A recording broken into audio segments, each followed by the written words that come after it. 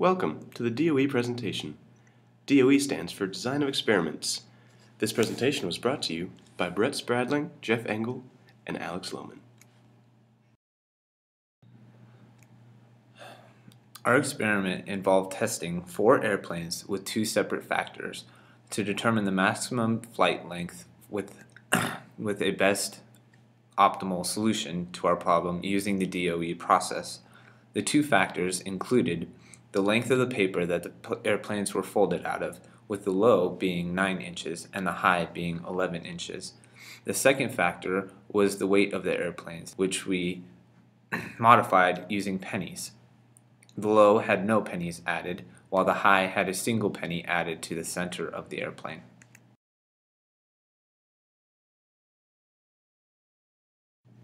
Model of the process. Our experiment is shown in the red box below marked the process. Our experiment has inputs which are the weight of the airplane with the pennies and the length of the paper that the plane was made out of, while the output is the flight distance after thrown. During our experiment, we run into many variables, controlled and uncontrolled. Controlled variables are controlled to the best of our ability to minimize error in the experiment to have a very accurate flight distance, while the uncontrolled variables are out of our control and may affect our experiment in the way of error, which would affect the flight distance of the airplane.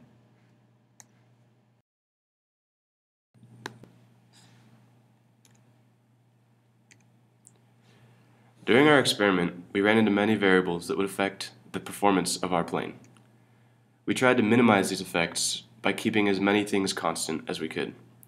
Some of these variables that we ran into were air from the windows being open, also from the air conditioning, and we had some tasks that we assigned to each member of the group.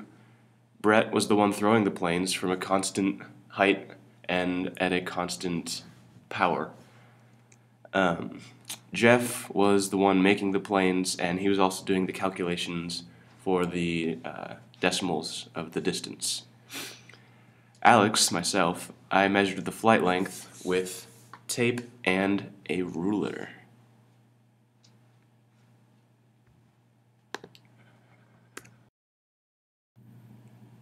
Experimental error. Even while keeping all the variables as constant as possible, experimental error is still bound to happen. Experimental error is influenced by the temperature of the room, how the plane was released, and all the other errors made while performing the experiment. To combat this, we made 10 trials and then took the average of each trial for the average maximum flight length.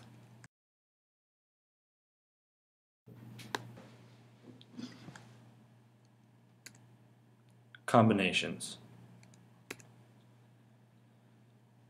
The way we came up with our combinations was using the design of an experiment square. The lower left corner represents the coordinates 0, 0. Using the coordinate plane, that would make the lower right hand 1, 0. The upper left would be 0, 1, while making the upper right 1, 1. All these coordinates represent to the length of the paper as the x and the weight of the plane as the y.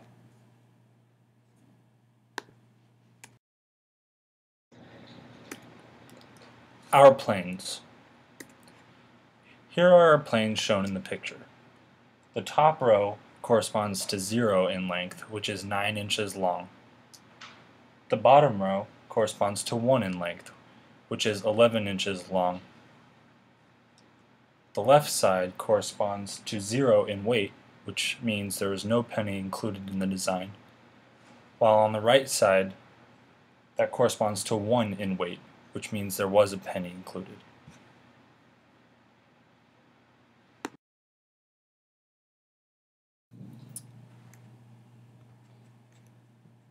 These are the results of our experiment.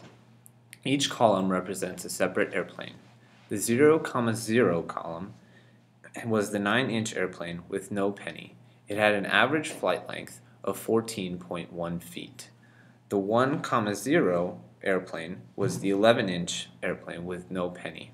It had an average flight length of 16.58 feet, the longest of our flight lengths. The 0,1 airplane was the 9-inch airplane weighted down by a penny. It had a flight length of 13.26 feet.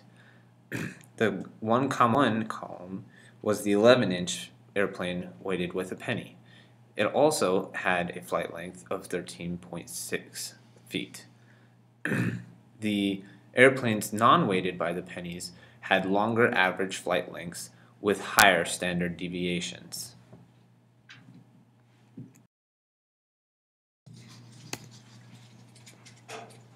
Results analysis. The following spreadsheet shows us the analysis of our results. Each row shows us a different plane, where A is corresponding to the level of length and B corresponds to the level of the weight. The average flight times and standard deviations are shown for each plane. Averaging all the average flight distances gives us a grand total of our flight distance of 14.4 feet. Below is the average flight distance for each level. The highest number of each column corresponds to the optimal combination. Our optimal combination gives us is 1, 0, whereas an 11-inch length paper and no penny on the plane.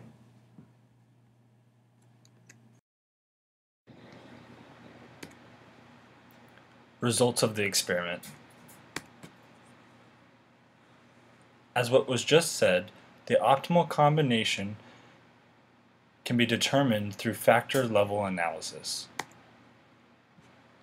If you look at the average flight length for each of the levels, the higher of the two numbers can point out the optimal combination for your airplane.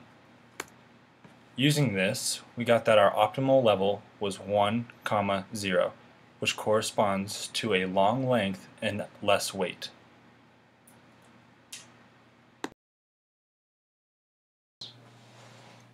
Predicting results. To find the maximum flight length, we used the following equation. The maximum flight length equals the grand average plus the optimum length level average minus the grand average plus the optimum weight level average minus the grand average.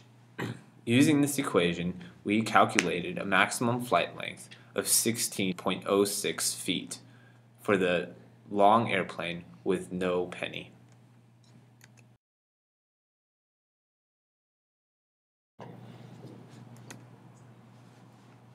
Conclusion. Our experiment yielded that the best combination was 1-0 plane. This plane had the longer length of 11 inches and there was no penny attached to it. We guessed beforehand that the penny would have negative effects on the flight length because the penny would weigh down the plane. Our guess has been supported through this experiment because the planes that had the penny were far less in flight distance. The longer plane also proved better throughout the experiment than the shorter planes.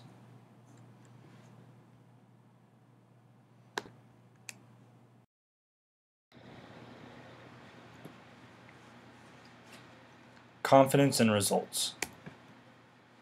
Though our results had some variance due to the factors that were uncontrollable, such as the release and the air due to the air conditioning and the windows being open, we still yielded one definite solution. While the flight average for 3 planes were very similar, we had one combination that performed 2 feet better on average than the rest. This combination was the 1-0 plane, which had a longer length and no weight added.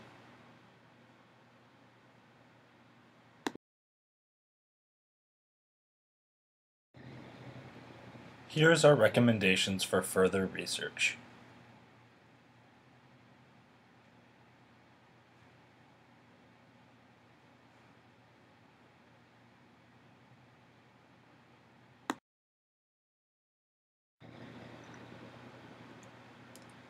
Thank you for watching our presentation. Please be sure to like the video down below.